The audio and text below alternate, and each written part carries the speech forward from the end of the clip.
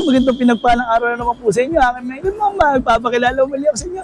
Ako nga po pala si Jets TV Vlog. At naku, ngayon meron tayong na-discovery. Naku, ito talaga kailangan natin matanda, bata, naku, lalo-lalo sa mga Japons.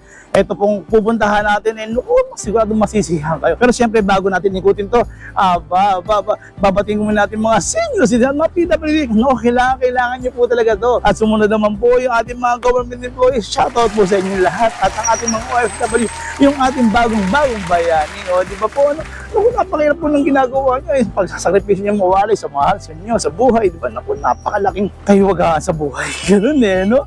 Pero siyempre, bago natin simulan itong pag-ikot, naku road to 100K na po tayo. Kaya ako sa inyo kung masisihan na kayo, naku po, i-share nyo na to at mag-subscribe. At naku malapit na, babulahin na natin ngayon po 30 Mamili na po tayo ng ating mga mananalo ng Gcash na 500. Dalawa po sila let's go na. Ang dami ka naman yaw-yaw.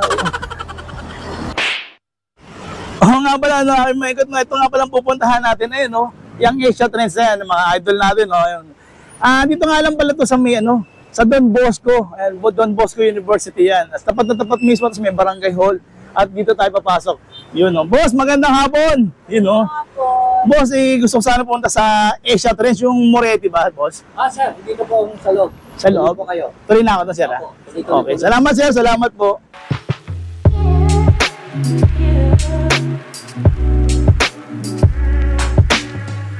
Yun, hello. Ang ganda pala ng mga rito, mga staff. Hello. Hello sir. How are you? Sir, magandang hapon po. Ako po magandang hapon. Sir, nagtatagalog kayo, sir? Nagtatagalog ako. Okay Sir, pero parang gwapong-gwapo tayo. Sir, ganyan din mukha ako dati, sir ganyan ba? Oo, kaso sir wala hindi pinalad. Narawan, sir Pahalad yan, pare. Yun. All of us are handsome and beautiful in God's image, pare. Okay lang yun. Yun Sir, magandang hapon. Napansin ko ang ganda ng mga e-cars nyo. Pero boss, sino nga po wala kayo, sir? At nakikipag-usap na ako sa inyo. Pare, my name is Johnny. In the meantime, upo ka muna dito. Yun. I will tell you something about myself. My name is Johnny. I am one of the owners of Asia Trends. And marami po kami mga iba't mga produkto na ini-import. And one of our latest departments po is the Moretti Electric Cars or the Moretti Electric Vehicles. So, itong mga Moretti Electric Vehicles is it's a very competitively priced electric car. And we have imported it. And we are looking at having it mainstream distribution po dito sa Pilipinas. So, we have about 7 to 8 models na available po ngayon. And I would like to show it to judge one by one. Let's go. Hello, ladies and gentlemen. So this is our first vehicle. It's called the Moretti Conserva. It's a purely electric vehicle, a 4-door electric vehicle, which can run as much as 100 kilometers per hour. And the only car which can run 100 kilometers per hour under 1 million pesos. So ang tawag po natin dito is C1. Ito po yung modelo niya, and 799,000 pesos po siya. Wow. Sir, 799 pesos, pero teka sir, makakadaan ba ako ng mga niya? Kasi marami nagtatanong niya, sir makakadaan ba ako ng Skyway dito, ng Expressway, ng baha? Ang normal, based on law, the minimum required speed talaga is 60 kilometers per hour. Yan talaga yung minimum speed. Pero syempre, 60 is not enough kapag nasa NLEX ka, SLEX ka, Cavitex, Skyway. So, at 100 kilometers per hour, it's just about right. So, based on my own personal driving, we have gone to as much as 105, 110. No problem naman po yun. Okay, sir. Kasi marami na talaga rin akong napuntahan at nakita mga ganitong klase. Pero ito katulad yan. Sa inyo lang ako nakakita talaga ng nakaliit yung battery pa. Tapos sobrang layo yung mararating, sir. Kaya nagkaroon ako ng interest, sir. Yes. Thank you. Sorry. Yun ang pinaka-highlight dito, sir, yung aircon. Yes. Diba? My dear, why don't you come inside? Let's go. Okay, my dear judge, I have invited 3 of my very cute employees dito. Ito, medyo mahihayin itong naka-yellow. Ito naman, medyo walang hiya na. Ito talagang walang hiya na talaga. Yun. Si Ryan, si Lodette, at saka si Shannon. You know. Okay, ayan. Welcome to Moretti. Here we go. So anyway, in other automatic cars, nakikita nyo naman yung R, which is reverse, N is neutral, tapos D is drive. So I'm just gonna put this on drive. This basically has a pedal brake or a foot brake. And yun, off we go. So, this is just a regular car. No difference. Pero yun nga, electric lang nga siya. And you're able to save a lot of money on gasoline. So, ang isang full charge nito, which is about 6 to 7 hours, using your regular 220 volt outlet, 6 to 8 hours, and then you can go as much as 138 kilometers sa isang full charge. So, kung sa Meralco pa yan, around 120 to 130 pesos lang po ang isang full charge dito. It's as good as a regular car, and the good thing about this car is it's very silent, no? I'm gonna turn this off. I'm gonna turn this off na. Okay, off na siya. Okay, so I'm gonna turn this on. Okay, this is off basically. I'm gonna turn this on now. On na yung sasakyan. Okay. Walang ignition. Ito na yung ignition. So I'm gonna start driving this. Ayan. On. Right? Galing. Turn on the air condition since medyo mainit na. Okay, are we ready to go out? Okay, sir. Try nga natin, sir. Try nga natin. This is a car talaga for practical people, wherein you're saving a lot of gas, you're saving environment, you're saving money, everything, and then of course you're also saving a lot of money dahil sa PMS, preventive maintenance, no? Alam naman natin na yung car companies, or should I say gas tsaka diesel cars, may 1,000 kilometer check-up, may 10,000 kilometer check-up, 20, 30, 40. Normally, pag 40,000 siya, 80,000 siya, 120,000 na yan, medyo magastos na yan kasi marami kang mga parts na kailangan palitan, marami kang oils dapat i-change, all that. Here, you don't have that problem in having an electric vehicle. So, napakaraming savings po, not only savings sa gas, pero savings din sa PMS, sa preventive. Pero ilang kilometers, sir? 100? 138. So si Conserva, C1 siya, 138 kilometers po talaga yung parang full charge niya. Now, meron kaming isang variant na C2 yung tawag namin doon, parang I still lang, C2.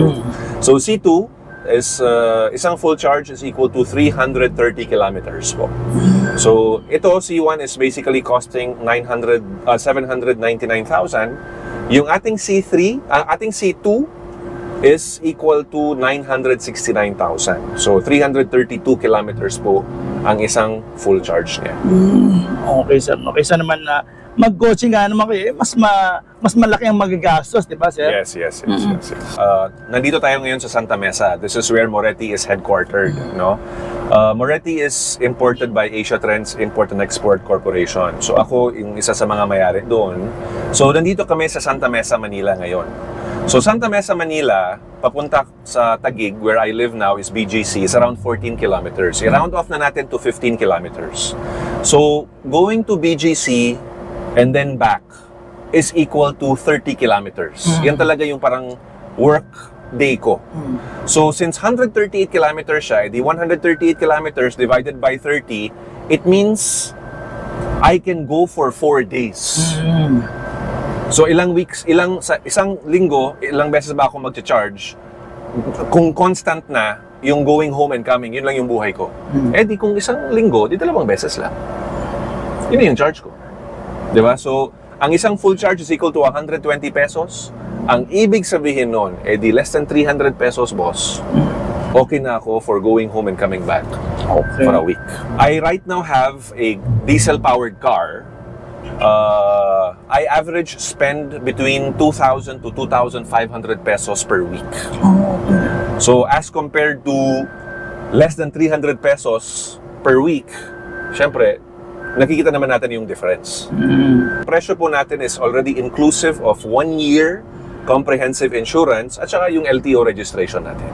Okay, kasama na pala. Sabay na siya.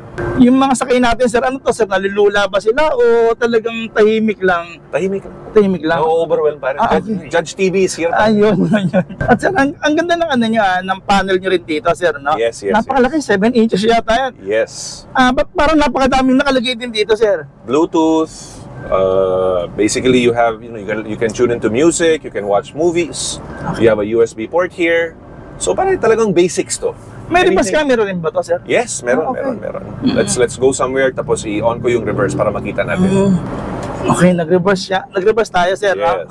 Sa manlaki, kitang-kita din pala. Yes. Hindi ko din, no? Sa bukod dito sa panel na to, yan, may control panel. Sir, anong may kita dito, sir? As you can see dito, you have the speedometer right here, no? And then nakikita niyo yung charge na 93% siya. And then sa ilalim nun, nakikita niyo na 129 kilometers ang pwede pa niyang takbuhin. Okay.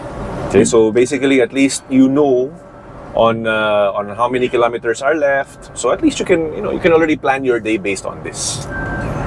And napakaganda po kasi you can literally charge this anywhere eh. So ang ibig sabihin ng kailangan lang talaga ng 220 volt na regular outlet.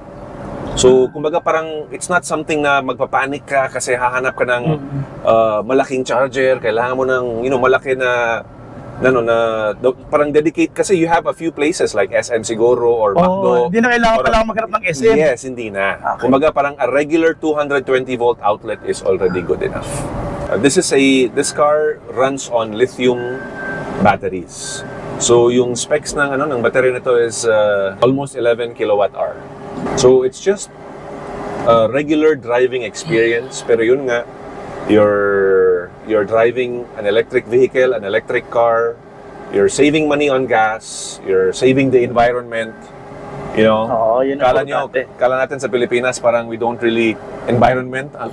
Meron bang ganon? It's true. It's actually there. I mean, right now sa US at saka sa Europe, there's so much climate change awareness, no, as compared sa Pilipinas. Pero the truth is, we have to, do our own share as far as saving the environment is concerned. Kasi, we have kids. We plan to give this. We plan to leave Earth as a better place, diba, para sa kanila. So I think going electric talaga is the way to go. The good thing about our phones today is, syempre may mga apps na tayo, Google Maps, you have Waze, na nagbibigay, i-encode nilang yung address nyo doon, edi nagbibigay na sila ng parang idea kung ilan yung maging kilometro yung takbo ninyo. So for example, kung nagsasabi naman siya na 120 kilometers ang naiiwan dito, so syempre, dito papuntang Cavite, baka siguro 30 siya or 35 kilometers, okay lang, di ba? You're still in a very good position. Pero syempre, if you go further, okay lang naman din, pero you just have to be very conscious lang on your range. Guys, at the end of the day, we all have to understand that this is really a city driving car na pwede mag-NLEX, pwede mag-SLEX, Cavitex, Skyway, and all that. No problem doon. Expressway legal naman siya.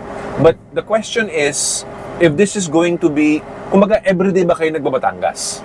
Everyday ba kayo nagtatagaytay from Manila? So, syempre, kung everyday, parang punta kayo doon, tapos everyday ang balik nyo, then maybe the 138 kilometer na C1 na range is not the car for you. Maybe you need to get a 330 kilometer range. Or baka siguro nagbabagyo kayo everyday. Ilan ba yung kilometro papuntang Baguio? Eh, syempre, this is not the car for that. Pero kung papunta ng Baguio, will it be able to go to, for example, pwede ba siya mag-ahon or pwede ba siya mag-elevate? Okay, kaya naman yun. That's no problem. Diba? Pero you always have to bear in mind that dito, papuntang Makati, papuntang QC, papuntang Taytay, Antipolo, anything for city driving purposes na everyday na ginagamit mo, this is your perfect car. But if you plan to go somewhere, let's say around 500 kilometers to 1,000 kilometers away na you want to use your car, syempre, di pa rin kumbaga parang hindi pa rin niya kaya kung tuloy-tuloy as compared to a gas or a diesel-powered car. So, if this is your first vehicle, and yung driving nyo is within the city lang naman, or maybe going to Cavite, Laguna, or whatever, and coming back, di ba? Okay na po ito. Pero if your daily life is going to Baguio every day, going in the morning, coming in the evening, syempre, you're always better off in sticking to a gas-powered car. Tsaka isa pa, if this is gonna be your second car, edi yung first car natin na gas-powered or diesel-powered car, yan ang gawin natin parang secondary car. Kasi hindi naman everyday na you're going out of town with that car. Yun na siguro for out of town purposes na. Ito na yung magiging parang city car natin, city driving car natin. Yung daily na car natin.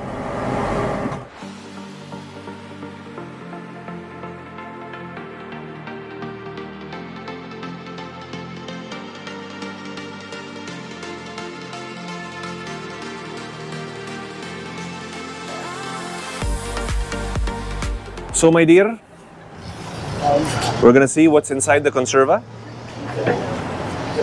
Ito po yung normal na makikita natin sa mga electric vehicle po. So ito po yung relay block po niya. So relay block po, nandito po yung mga fuse. So makikita po natin dyan yung mga fuse and relays po.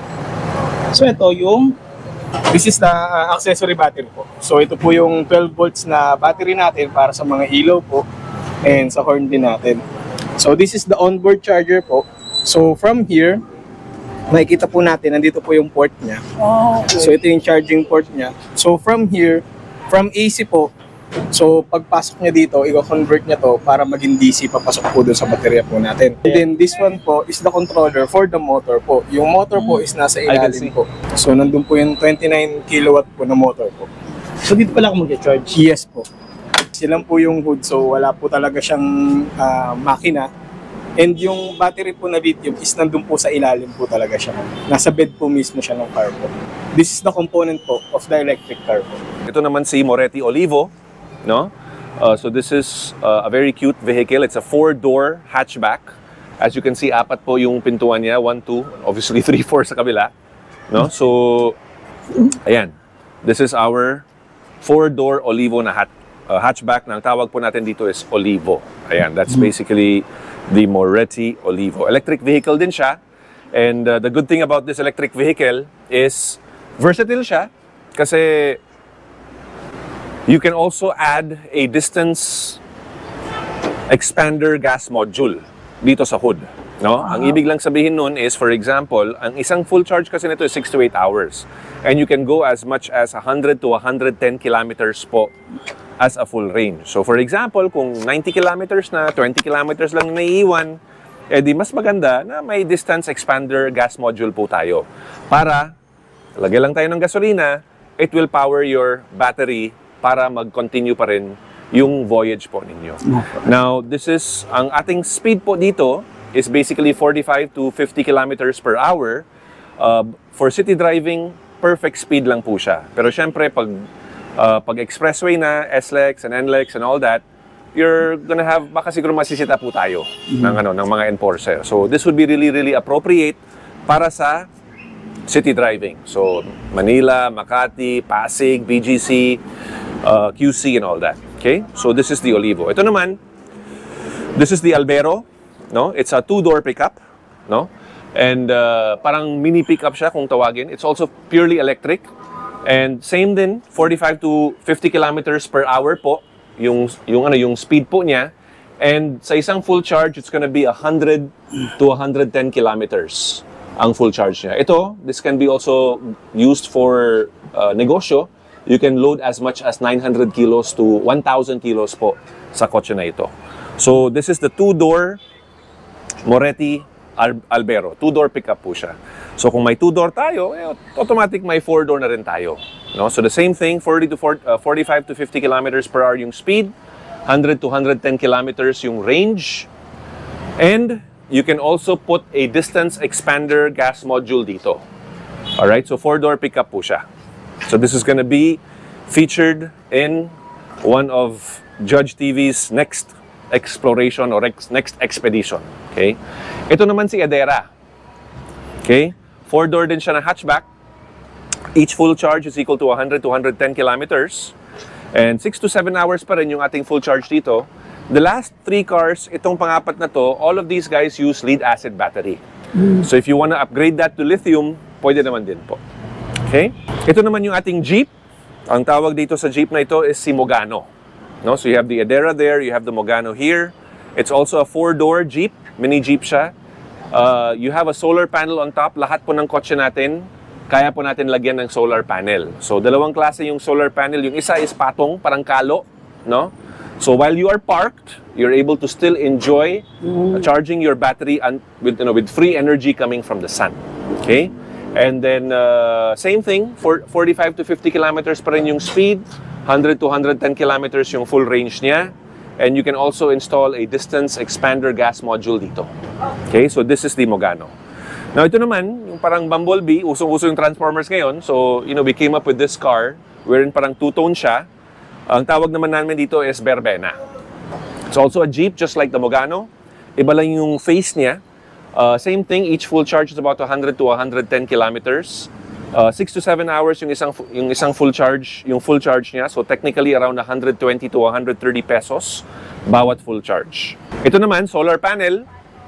If you notice, hindi siya patong. Ang tawag dito is embedded. Kasi talagang naka-embed siya.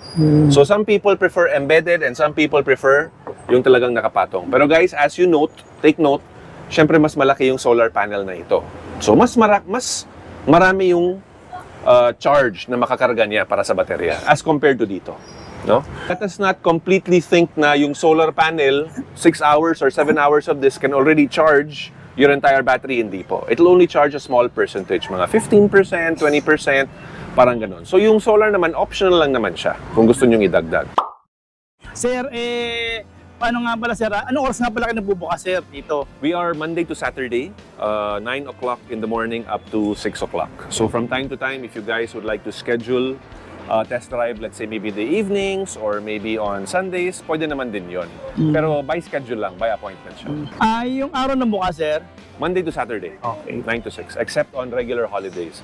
Again, pag holidays, okay lang naman din, pero yun nga, dapat may parang prior appointment tayo.